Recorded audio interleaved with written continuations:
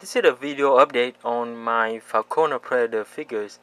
As you will probably know that I mentioned in my video review of this guy is that he had way too many falls, and while playing with him I discovered one more.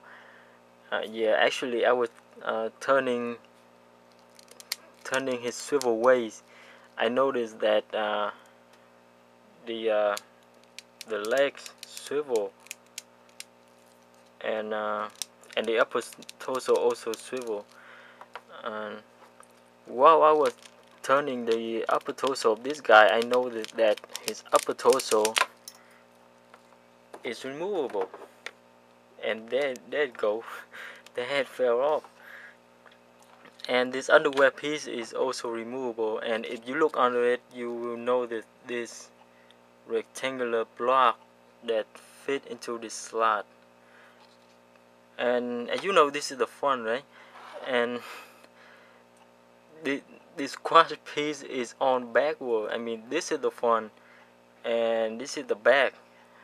It is either the squash piece is on backward or the upper thigh pieces are on the wrong side. So that is just bad. I mean, I think this is just a little bit of error during the figure assembly process.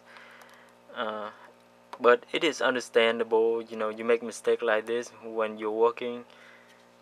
But I don't know, somehow being a NECA's fan and getting a figure with this many faults, I mean it really upsets me. I don't know why, but yeah. But I guess it is understandable. And Falconer Predator, or this figure, I think this figure is probably being the least popular Predators figures out there. So I don't know, what do you guys think? You know, just let me know what you think, or maybe if you experience the same thing that I am with this figure. Just let me know in the comment section. I know someone already told me that they had a dance on the mask of the Falconer Predator.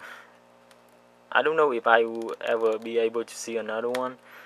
But yeah, just let me know in the comment section that you experience the same thing, or maybe have too many faults with this figure. And yeah, thanks for watching. Bye.